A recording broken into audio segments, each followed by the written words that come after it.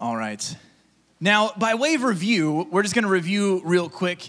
Does anybody know the name of the series that we've been in? Anybody know the name of the series that we've been in? What was it, Bree? Sufficient. Yes, well done. It is called Sufficient. And what does the word sufficient mean? Enough, right? Enough for a particular purpose, right? That's what we talk about when we talk about Jesus being enough. He's enough for a particular purpose. He's enough for salvation. He's enough to surrender our lives to. He's enough to build as the foundation of our lives. And we have kind of talked through Colossians chapter 1, verses 1 through 8 so far. And today we're going to look at, what are we going to read today? Do you remember? Yes, Colossians 1, 9 through 12. If you just need help, you ought to just look down, and it's right there, right? Oh, it's upside down. Next time you should write it so you can read it. Yeah, there you go. Colossians 1, 9 through 12 is where we're going to be today.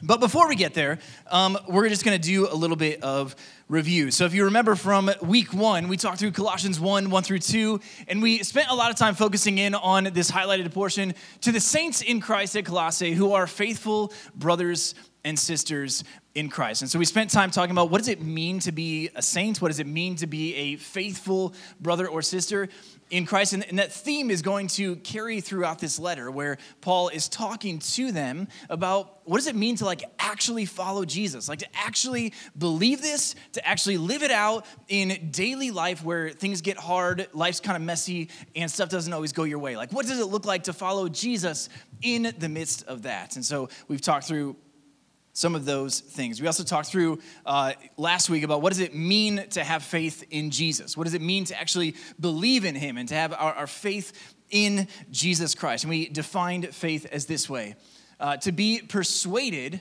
that something is true and to trust in it, right? To be persuaded that something is true and to trust in it. To be persuaded that Jesus Christ lived a perfect, sinless life and paid perfectly the price of your sins as he was crucified on the cross, as he was buried in the tomb, and as he was resurrected 3 days later. To be persuaded that it's true and to trust in the reality of that, to put your trust in that is where the forgiveness of your sins comes from. It is through faith in Jesus Christ, not because you came to church, not because you have changed your behavior, not because you try hard, not because of your ability or capacity.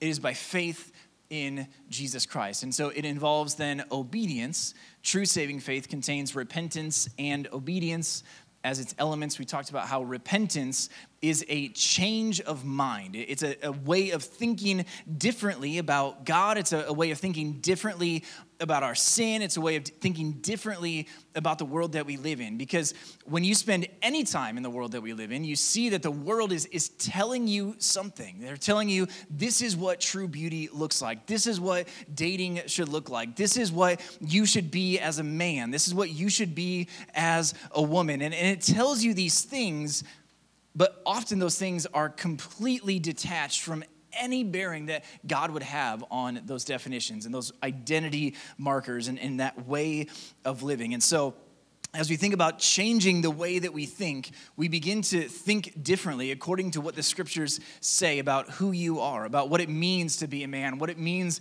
to be a woman, what it means to live in this world and to really satisfy every desire of your heart. Because the scriptures actually tell us that when we delight in the Lord, he will give us the desires of our heart.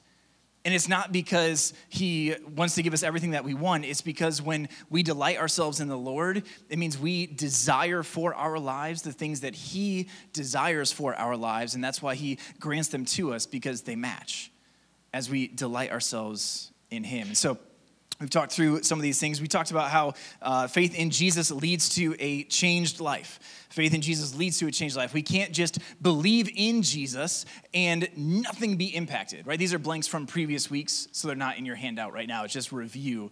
So if you're wondering wait, I don't have that blank, you're right. You're not being misled. This is from previous weeks. But faith in Jesus leads to a changed life. And last week, we ended with talking about these seeds that we plant.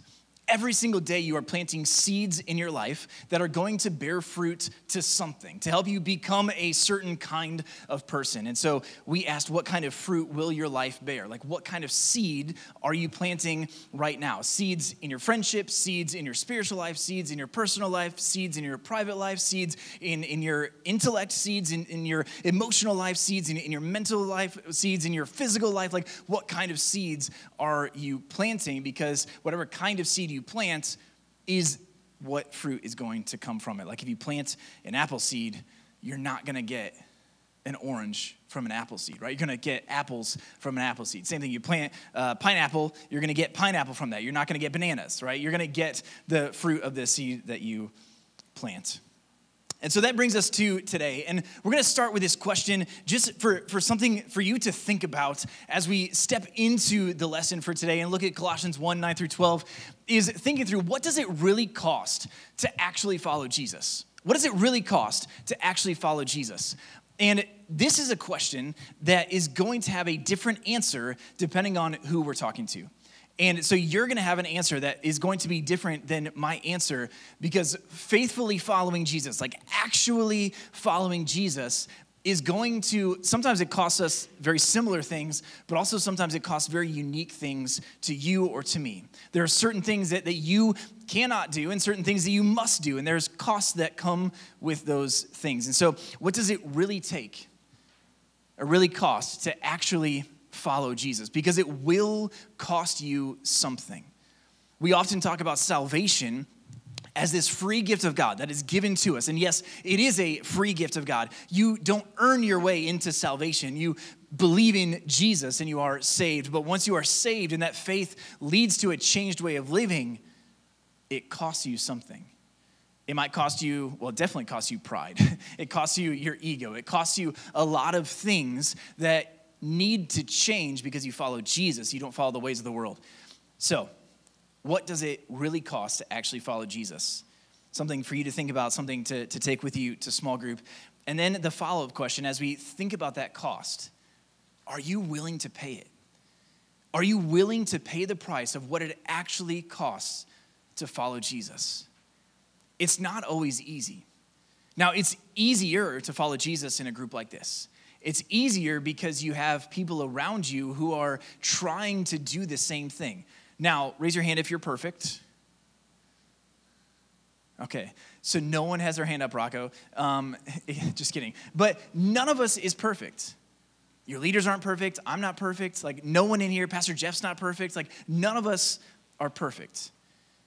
And the reality of that is, like, yeah, sometimes we're going to mess up. Sometimes we're going to wrong each other. Sometimes we're going to sin against each other. And those things are going to come as we spend time in a relationship with one another.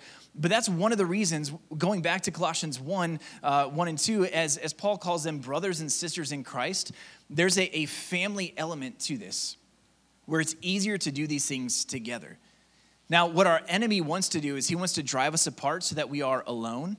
He wants to drive us apart to think that we are the only one struggling with some temptation. He wants to drive us into this place where we bring ourselves to where we feel like we're isolated and we're drawn away from godly community at times because we want to protect our pride, right? Our pride is this protector between us and other people actually speaking into our lives, because we don't want to confess, like, hey, I'm dealing with this. Like, this is where my thoughts go, or this is where my eyes go, or this is where, like, whatever, like, this is the temptation that I'm dealing with. And I don't want to be honest about that because you might think less of me, right? That's often a reason that we don't share something, is because we fear it's going to change, like, negatively impact someone else's opinion of us.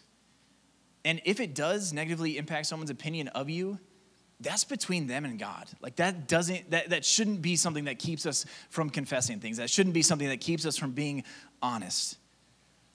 Now, you have to do it appropriately. You can't trust everybody with everything in your life, because not everybody has proven that trustworthiness. And so there are times where you have to be careful with that. But knowing good, godly community and being within that, not just being with people who are going to tell you what you want to hear, but being with people who are going to challenge you in the ways that you're thinking, in the ways that you're living. Are you willing to pay that price? Because ultimately it takes humility to have faith in Jesus. Humility is like, there's this famous quote from C.S. Lewis that says, like, humility isn't thinking less of yourself. It's thinking of yourself less, right? So you're not like belittling yourself and saying like, oh, I'm no good. Like, oh, I can't do anything. Like, no, it's thinking of yourself less. It's putting others first. It's not thinking that you're just like bad at everything and no good. Like, that's negative self-talk. That's not helpful. That's not from the Lord. Do you have a question? Yes. Humility is not thinking less of yourself. It's thinking of yourself less, right? So most of us, when we take a picture, so like later when I post your team cheer for seniors, right? Probably, yeah. So who will you look for first in that video? Yourself, right? We're just naturally drawn to that. That's just what happens is when we look at a picture, it's a good picture if I look good in it. If you don't look good, sorry, Lola. Sorry, I'm still going to post it because I look good. You know, it's like, it's one of those things like if I look good in it, then it's a good picture. If I don't look good in it, it's a bad picture, right? And that's because we're thinking of ourselves more than we're thinking of others. And so in humility, we're thinking of ourselves less. We're thinking of others more. We are a servant to others. We take ourselves off the pedestal and we actually start to think about like, okay, I could say this because I want to say this, but if I say this, here's how it's going to impact other people, right? We start to think with a different sort of mindset that's not just about us. It's thinking how our actions and our words and our different things like impact the people around us and how we might be able to serve them in that. So it takes humility to have faith in Jesus. It takes humility to release that control and to lay our desires down at the feet of Jesus. And so sometimes we need this thing called intercession. We need help, right? We can't do this on our own. And so the verses that we're going to look at today are really this prayer of intercession that Paul is going to pray for the Colossians. Now, you might hear that word and you're like, hey, what is intercession? Well, I'm glad you asked because that's a blank on your notes page. What is intercession? Well, it's defined for you. So the word there, the blank there, is intercession.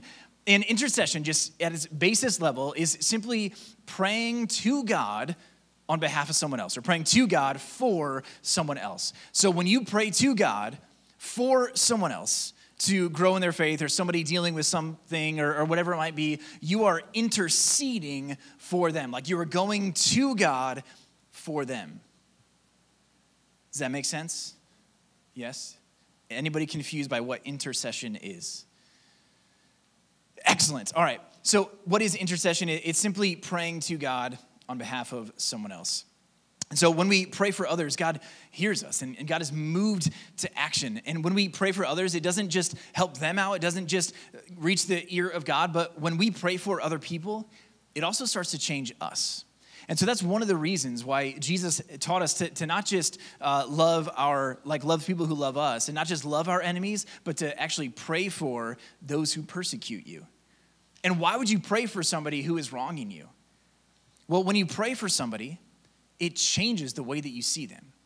When you pray for somebody, you start to see them through the eyes of your Heavenly Father. When you pray for somebody, it starts to change your heart towards them, and you think of them not just in like physical terms, not just in mental, emotional terms, you think of them in spiritual terms, and you wonder, man, hurt people. And people who are doing the work of the enemy are actively working against what he's trying to do in my heart and my life. And so what I need to do is I need to pray for that person because, yeah, they said some hard things to me. They said some mean things to me or they did something mean to me. But the reality is, like, they probably need Jesus just as much as I do. And so when we pray for somebody else, it changes the way that we look at them, the way that we treat them. And so as we look at this prayer, there really is a lot here, and we're going to need to go a little bit quickly because it's already pretty late. So we're going to look at Colossians chapter 1, verses 9 through 12 in the book of Colossians. It's page 804 if you got a Bible from us. So page 804. Or if you don't have a Bible from us, you need to go to the table of contents, go to the New Testament section, look for the book of Colossians. It's about like a third of the way or so through the New Testament. Colossians chapter 1, beginning in verse 9, says this. For this reason, since the day that we heard about you, we have not stopped praying for you. We continually ask God to fill you with the knowledge of his will through all the wisdom and understanding that the Spirit gives, so that you may live a life worthy of the Lord and please him in every way, bearing fruit in every good work, growing in the knowledge of God, being strengthened with all power according to his glorious might, so that you may have great endurance and patience, and giving joyful thanks to the Father who has qualified you to share in the inheritance of his holy people in the kingdom of light.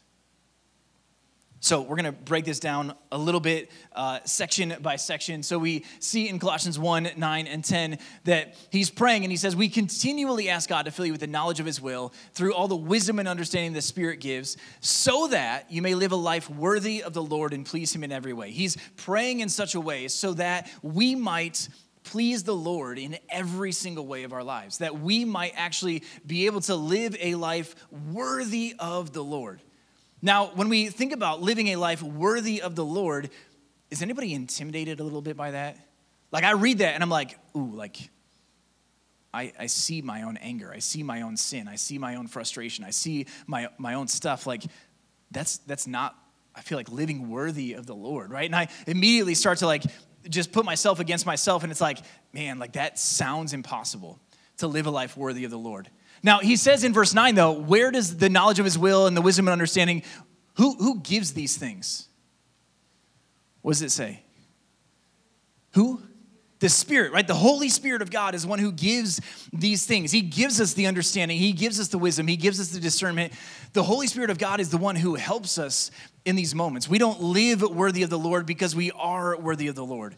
We live worthy of the Lord as we are surrendered to him, as we obey him. We could say it this way. We can live a life worthy of the Lord as we draw near to him each and every day, whether it's coming to church, or it's being in reading the Bible, or it's spending time in prayer, or it's being with God's people and being together in godly community. We can live a life worthy of the Lord as we draw near to him each and every day, because as we draw near to him, our desires are going to be his desires. Our delight is going to be his delight. So Paul gets specific and he says, like, these are some ways that we can please God. Now, that's the next blank there, is we please God through, and then all these other things that he lists. We please God through, and he gives us some specific ways that we can do this.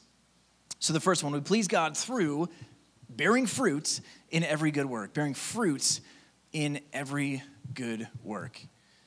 Now, Paul makes an assumption here as he writes about bearing fruit in every good work. What Paul assumes is that the Colossians are doing good work, right? He assumes that this is true of their lives. And he says, hey, as you are doing these good works, these are seeds that you're planting. And the seeds that you're planting, what do seeds do when you plant them? They grow. They bear fruit. And so as you are doing these good works, they bear fruit. And so we bear fruit in every good work. And he's praying specifically about the good work that they're doing, that would bear fruit. Now, if you're praying, remember, we're going to take our time through this. We're going to think more deeply about this. So if Paul's writing about bearing fruit in good works, what does he leave out? If you're talking about good works, what are you not talking about? Bad works, right? We got to think a little bit about this, but when you start to think about it, there's something that he leaves out. If we're going to bear fruit in every good work, then the reverse is also true. He's essentially praying the reverse when he says bearing fruit in every good work and not bearing fruits in the bad works, right? Because he knows that we all make mistakes. He knows that there are going to be some times that we don't always plant the right seed. And so there's this reality. He's praying for the things that we are doing that are obeying God's will for us. And he's saying, those are the things that I'm praying for that will bear fruit. And so when we think about this prayer, this is a prayer that we can pray for ourselves. This is a prayer that honestly, like, we've given to our leaders to pray for you. When we first had our leader meeting before fall kickoff, I gave them this verse and said, hey, if you're wondering what to pray for your small group, pray this. And so we gave them these verses to pray through for you. And each of you is actually going to get one of these cards. It's got our little Sufficient logo on it. And then on the back, it has, very small when you're this far away, but when you're close to it, you can see it. And it has Colossians 1, 9 through 12 on it. And we're going to give this to you in small groups so that you can take this with you and remember it. You can pray it for yourself. Remember, so you can pray it for someone else. And it's small enough that like it should be able to fit in like your like phone case or fit like on your bathroom mirror or like wherever you might see it every day. It's small enough to fit in those places so that you can remind yourself to pray. So bearing fruit in every good work. Now remember, these good works aren't just things that you do. These aren't ways to work to salvation. These are things that flow out of relationship with God. And so we bear fruit because our life has changed. The way that we think has changed. Having faith in Jesus has changed the way that we live our life. And so as we have this faith in Jesus, good works flow out of it. And he prays that we would bear fruit in every good work. Then he says that we would grow, or that we would be growing in the knowledge of God. Growing in the knowledge of God. Now, I don't know all that much about grammar, but what I do know is a word like growing has this idea to it, and I actually looked it up. Let's see, did I write it down? Oh, yes, it's in the present continuous tense. Now, I have no idea what that means. Present continuous tense. We got to take it word by word. Present tense, I know it's right now, like it's happening right now. But present continuous means that it's now and ongoing. Like it keeps going, right? So this present continuous tense, when he says growing in the knowledge of God, it's not just like, okay, you went to church on Sunday once, like you're good to go. You grew. He says that you would be growing in the knowledge of God, that it would be an ongoing, continuous habit of growing, right? A continuous habit of growing in our knowledge of God. Now, again, it's talking about your mind, but it's not just intellectual knowledge about God. Part of my testimony in coming to faith in Jesus is that I started out knowing in my head a lot about the Bible, knowing in my head a lot of verses, knowing in my head a lot of the things about Jesus, but I didn't know him.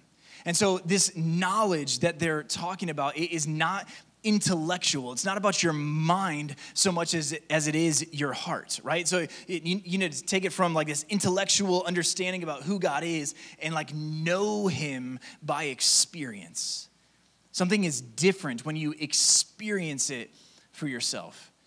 And so he's calling us to be growing in this knowledge, to experience God and continue to have this habit of growing and experiencing him, a continuous habit of growing. The next way that we can please God is by being strengthened by him so we might endure and be patient. So that we might endure and be patient. The reality is we live in a world that is constantly working against us, constantly pulling us away from the Lord, constantly trying to point us to a different sort of God, a different ruler than the one true God. And so in this world, we need to endure and we need to have patience because without those things, we're not going to be able to stand the test very long.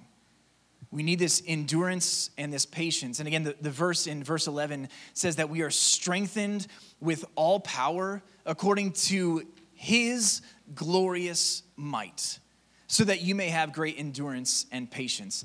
And so again, we are strengthened with all power, not by our own willpower, not by our own strength, not by our own ability, not by our own family, not by our own personality. We are strengthened according to his glorious might. God is the one who strengthens us.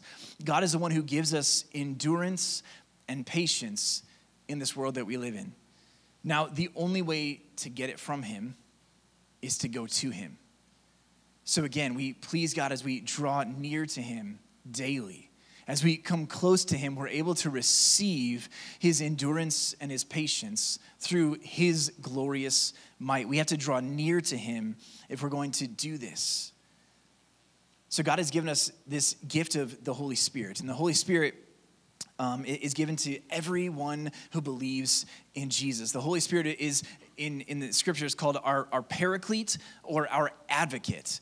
He's called our helper. Those are all similar words. Like paraclete is the Greek, and he's called our advocate, our helper. He's the one who comes and comes alongside and helps us. He convicts us of sin. So the Holy Spirit of God is a gift given to you if you believe in Jesus. And the Holy Spirit is the one who convicts you in your sin, who helps you actually walk faithfully the road that God has for you.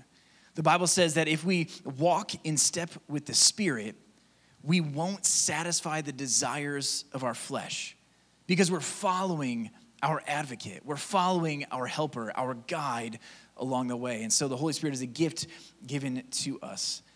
And so when we think about this gift and we think about this endurance and this patience that we need, we go back to the beginning talking about the cost. So we have these two costs. The cost of following Jesus leads to a joy-filled reward. The cost of following Jesus leads to a joy-filled reward. A joy-filled reward. That doesn't mean that things are always going to go your way. It doesn't mean that things are always going to be exciting, things are always going to be positive, things are always going to be just like wonderful. Life is hard sometimes. But even in the hard, God is good. Even in challenging and painful circumstances, there's still joy to be had in the Lord. Again, not because of the circumstance or the situation, but because of who God is and the work that he is doing in and through us. And so the cost of following Jesus leads to a joy-filled reward, and the cost of following the world leads to a pain-filled reward. A pain-filled reward. You see, when we follow the ways of the world, it promises one thing, but the only thing that it ever actually delivers is guilt and shame and pain and regret. And maybe not always immediate. Oftentimes it is immediate, but not always. Right? You've experienced where when you get away with something, it feels good. When you get away with something, it kind of makes you want to try to do it again, right? And so we're tempted to do it again and again because we weren't caught. And we think that it doesn't actually do any damage to us or others. It doesn't hurt anybody else. It doesn't really hurt me, but it actually does because it's drawing you away from God. It's drawing you away from relationship to him because what you are saying to him is, hey, part of me wants to live in your kingdom, but most of me really, like my heart wants to live in a different kingdom. And you live in a divided sort of way that can only end in one of two directions. Either continuing down that trajectory towards a life separated from God forever, or in repentance and turning from that sin and turning into the way of the Lord and following the Holy Spirit of God and walking in step with him. It can only go one of two ways, towards the joy-filled kingdom of God or the pain-filled kingdom of darkness. We'll talk more about that next week. So Paul continues, and he says this last point. He says, giving joyful thanks. Another way we please God is giving joyful thanks to the Father who has qualified you to share in the inheritance of his kingdom and the way of living. We give joyful thanks to the Father. You see, the more that we understand who he is, the more that we grow in our knowledge of who God is, the more grateful it makes us. Because we recognize, like, God doesn't have to do any of this. He did not have to offer Jesus. He does not have to continue to be in relationship with us or to pursue us in the way that he does. So why does he? It's because he is our loving heavenly Father who desires to be in relationship with you. He loves you so much that he pursues you, even when you don't deserve it. He doesn't pursue you because of your deserving nature. He serves you because of his character and his nature as our loving Father. So as we think about this cost and we think about who God is, we come to this final point on your handout that says there is no part of your life that is left out from the call to please God. There's no part that's left out. There's no part that's left out. So what that means is that if there is something that you are leaving out,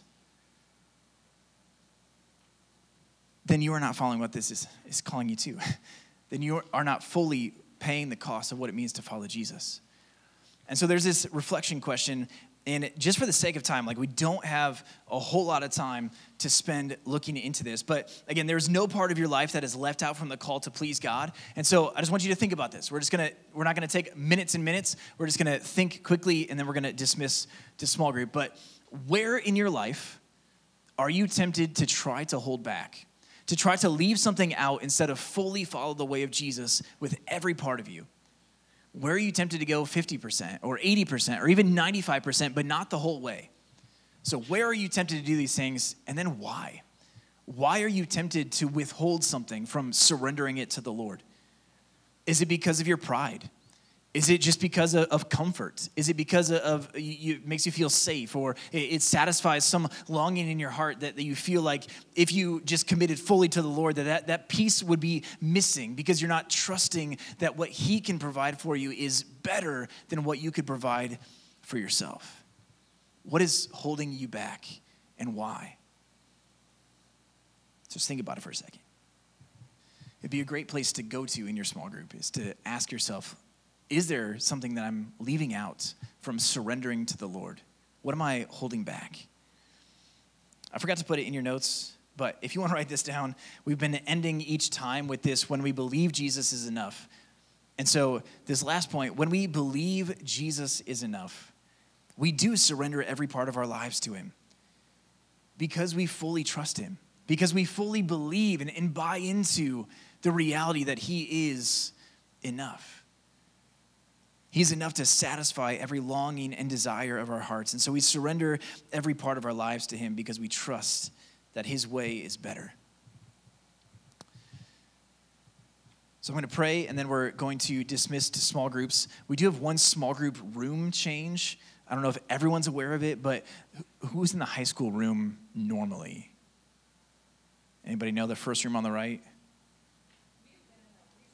You have been in there recently? So the senior girls are going to move to that room, and then that means the other room would be open if you want to move to that one, just for like spacing and seating. There's a lot more seats in that room. So we're going to pray, and then we'll dismiss you by small group. So I'll let you know who's going when. So let's pray.